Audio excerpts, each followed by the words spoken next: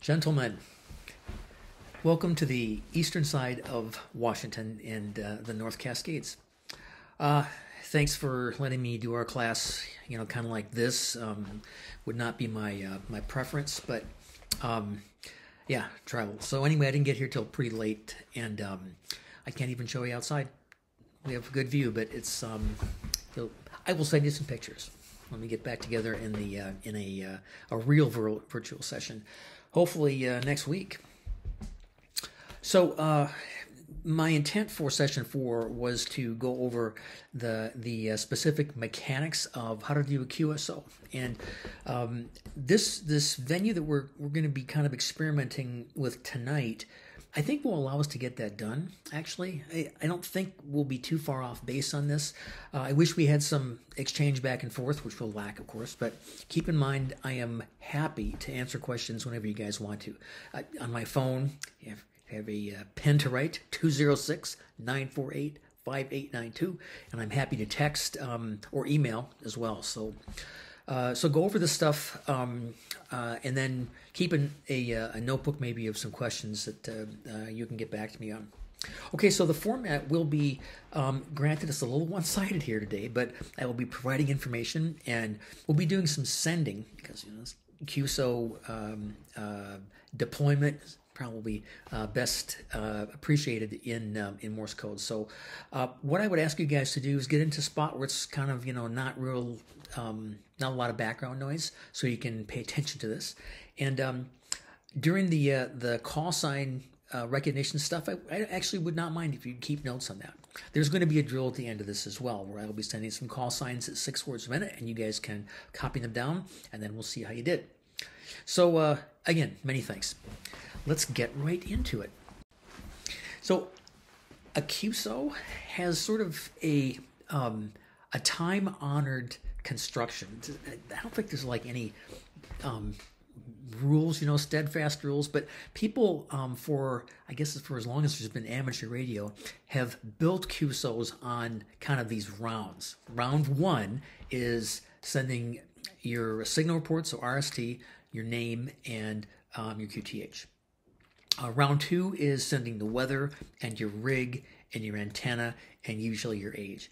And a lot of people kind of end it at that point, especially if people are new to amateur radio. It's just kind of like, that's enough. We'll go ahead and say 73s and move on to the next one.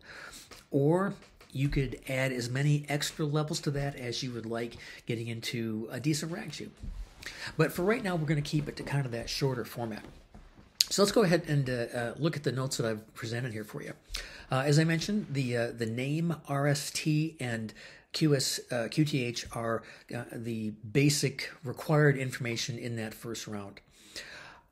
Name is becoming replaced by op, short for operator. This has actually been an evolution over the last 5 or 6 years, where we would rarely hear that in a QSO at all, and now that's we're hearing that a lot more than name. However, we use both in this course. I'm not sure where this is going to end up, but generally in CW, the shorter version of whatever it is that you're trying to send is the one that wins. So my suspicion is that we'll be using the op more than name in the future. And then second round, as we talked about, I did want to point out one thing right here. Okay, that didn't work. Let me try this. I am trying to... right there. All these cool tools. So the shortcut for weather is WX. For obvious reasons, weather's a long word. We use it commonly in QSO, so it was good we got a shorter way to get that across. All right, so before you do QSO, you have to answer a CQ call. Answer or do a CQ call. So let's practice on kind of doing that in general. There actually is a fairly straightforward and accepted way of calling CQ. That is, you send CQ 3 times and your call twice. So in the case of this fella over there, I don't have any way of knowing whether this is going across, so I assume you can hear it okay. Okay. Actually, hold on for just a second. Okie dokie.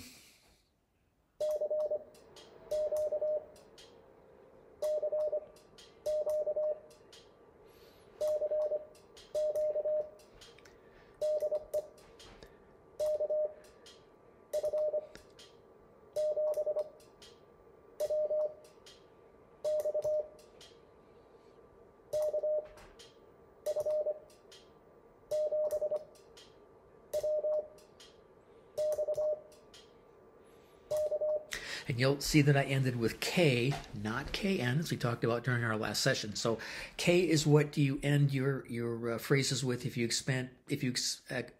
anticipate responses from anybody. KN, again, that's different. That's when you're talking with a specific person. You expect that person to respond to your questions or to the statements that you made. So, okay, moving along to answering. So this is like the meat and potatoes here. So actually,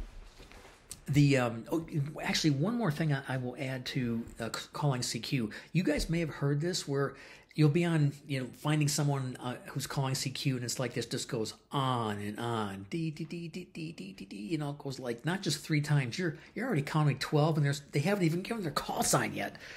That was kind of an old way of doing it, and there are still people who are out there, but very frustrating. I mean, it would be much better to do the standard 3 CQs and then you call twice and just wait. You don't hear anything in a few seconds, just send it again, and people can break in and get in touch with you. Anyway, so not that I'm opinionated about that or anything, but okay. So the way to answer a CQ station is with your call sign. And send it at least twice. So, for example, in the CQ that we just sent, which was my call sign, this particular station, as you see on the screen there, is answering it by giving my call sign and then repeating their own, and then using KN because they want me, they want a specific person to answer them.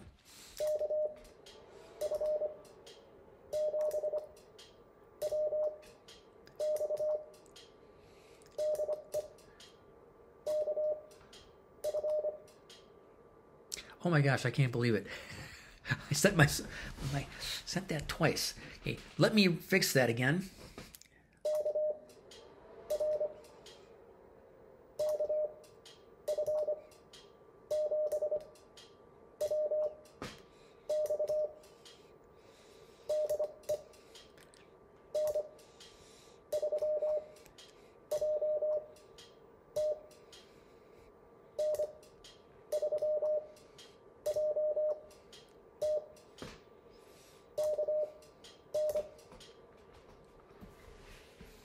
Okay, so what if you do that and the other station sends a question mark back?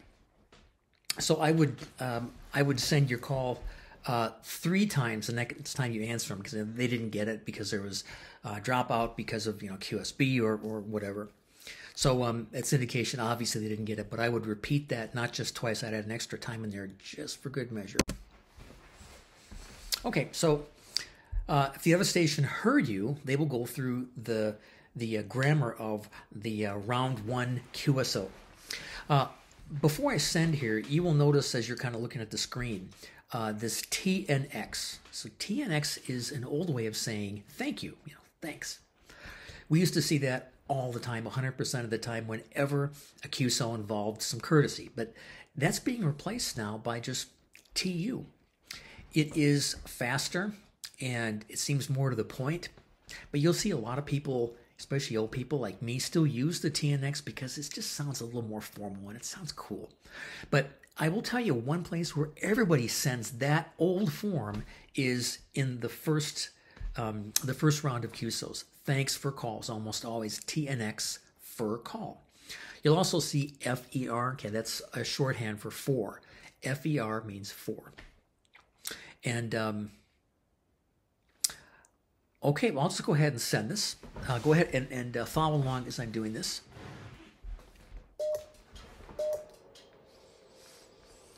Hold on for just a second. My keyer is not working here. I will fix it. Okay. You don't know this, but that took me 20 minutes to get this thing to work. ended up having to change out an entire key. And fortunately, I actually had an extra one here, so it works okay. All right, so let's go ahead and send this. Again, sort of pay attention as we're reading here.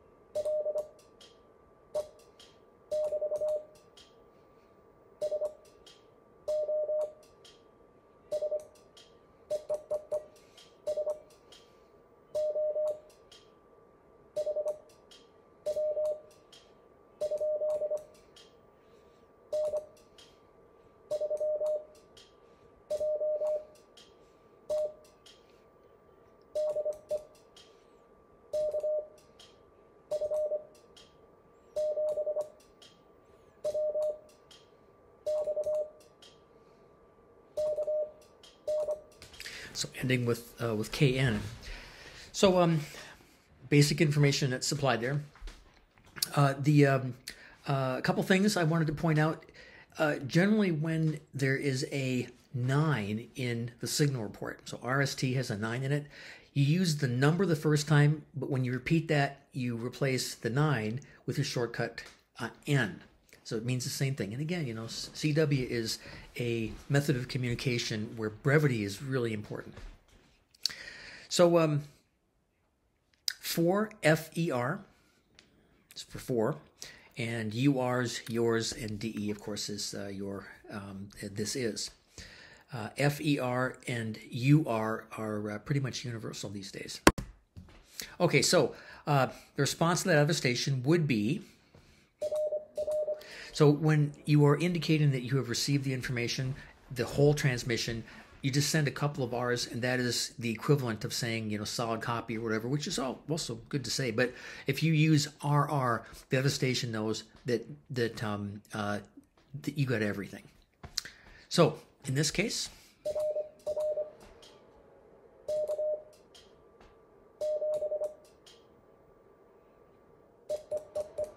I sent my call wrong. Let me try that again.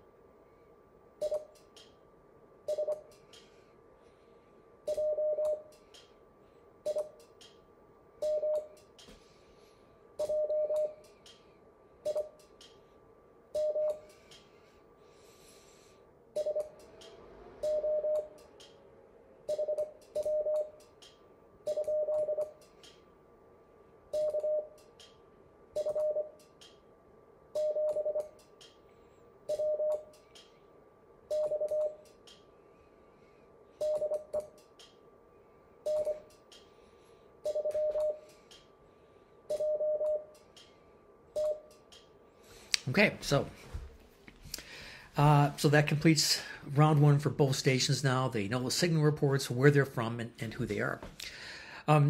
The name and Q, or name and QTH rather, brevity, like I said, is important. And if there are ways that we can shorten down the amount of verbiage, it's always going to work. And sometimes this can be sensitive topics. For instance, your name, right? So if a person has a very long name, sometimes that can be difficult for the other station to kind of tolerate if it's sent in all, like 17 letters. So definitely default to a short name or even a nickname instead.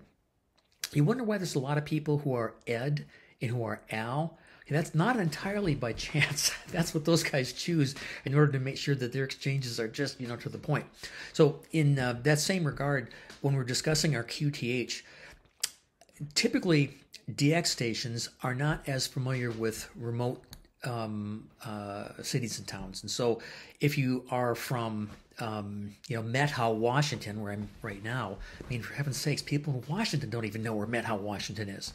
But everybody knows where Seattle is. And so for pretty much everybody, I just send my QTH as Seattle, no Washington on. There's only one Seattle, right? So that should be fine. Similarly, if you find yourself near a larger community, take advantage of that and just within, 20 or 30 miles. Technically, I don't live in Seattle. I live in Edmonds, Washington. We're 10 miles north of Seattle, but I call my QTH Seattle for the reason it's just to simplify things, particularly in places within this country or DX stations. They're just not familiar with it. So food for thought on that. Okay, so moving on to the second round, and this is discussing the weather and rig, antenna, and age. So those four things are generally taken.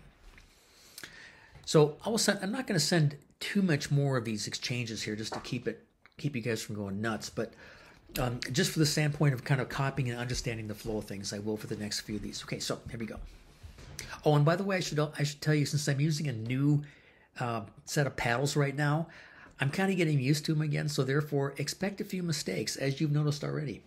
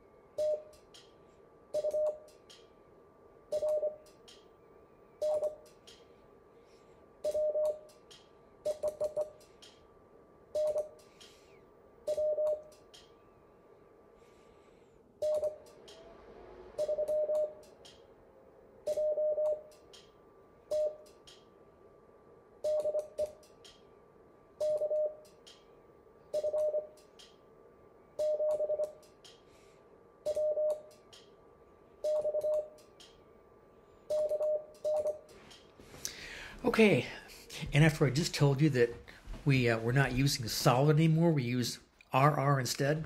Okay, I put that in here because, in fact, there are people who still use, like solid copy instead of RR, receive receipt. So, anyways, just wanted you to hear that. And then the shortcut for with, WID, is there. And bin ham, BN means I've been, BEEN. It's a short form of that. Although I will have to tell you, the word bin, BEEN, is, I honestly don't think that there's really a need to short that one. Because here's my reasoning on that. Bin is very short to start with. Okay. This is sent at 20 words a minute speed. Okay, those E's are so close together that they are so fast. I can't believe that has a dramatic impact on the speed of your sending. So I'll send them side by side so you can see what I mean.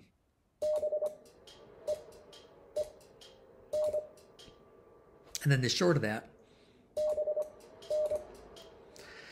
I mean, in my opinion, it doesn't matter. Which is why you do send on that particular where you see it kind of both ways.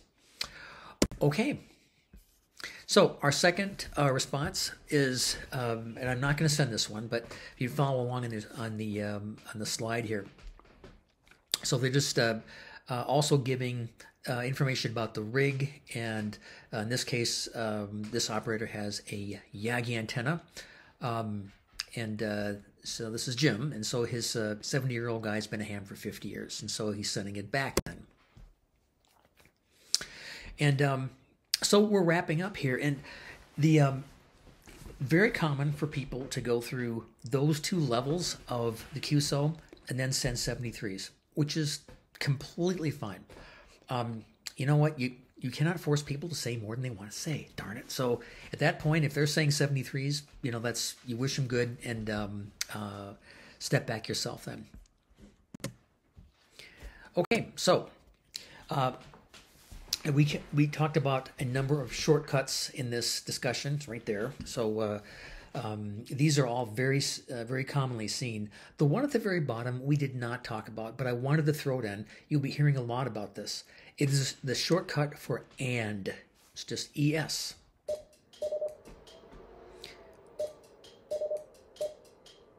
Whoops. I don't like this panel because it's got a big long thing on it, and I always catch my thumb when I'm bringing it back, so. Which is why I keep it at the cabin. Anyway, it's very fast to say this, to use the shortcut here, much faster than the word AND. So a brief, and I will keep it brief, discussion of some important Q signs. So QRL is the first one that I wanted to talk about. QRL is a shortcut for, is the channel clear? Is the frequency in use?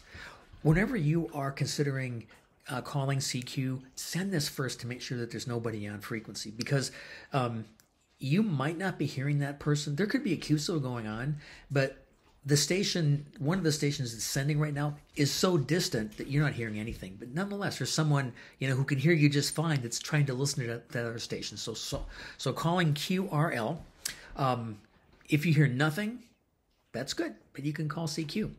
But if you hear this,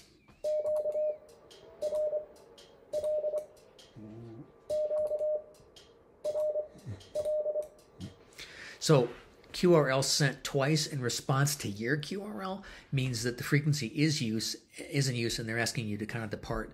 The courteous way is just to send 2 dits to let them know that you understood that, and then you leave. If a station not engaged in a QSO just happens to be on frequency, they may say GA, which, in addition to good afternoon, also means go ahead. And in this situation, they're just letting you know that the station is open. They may not answer your CQ. They're just letting you know that, send, and if I feel like it, I'll get back to you. QSB, oh my gosh, I made a mistake there. So QSB is not, please slow down. Okay, correct that, that's wrong. QSB is fading, signal fading. And this can happen as a consequence of the time of day affecting propagation. 20 meters typically drops out pretty rapidly in the evening on certain times. And tonight, actually, 20 meters is actually still operational. And what are we here right now? It's midnight. So sometimes we have those great propagation days in the evening, but more commonly, right around sunset or so, you start to see it fall apart completely, and you'll start to see these oscillations and signals, this fading QSB. So you may decide to call it quits or abandon a QSO because of that. So you just let the other station know that there's QSB or their station is affected by fading. And QTH station location. Okay, so the as promised, I have some sending drills. Oh, I'm sorry, sending for me, receiving for you guys. So grab a pen and paper, and I'm going to send these call signs, each one twice. There are a bunch of them here. So I can't say, are you guys ready? Because I have no idea if you are, but I am ready. So here we go. These are international call signs, DX call signs too.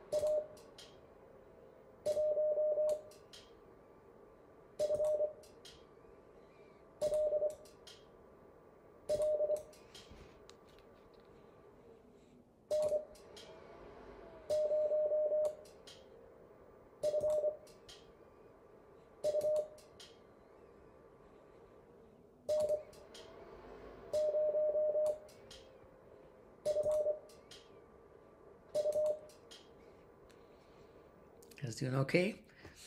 A few more.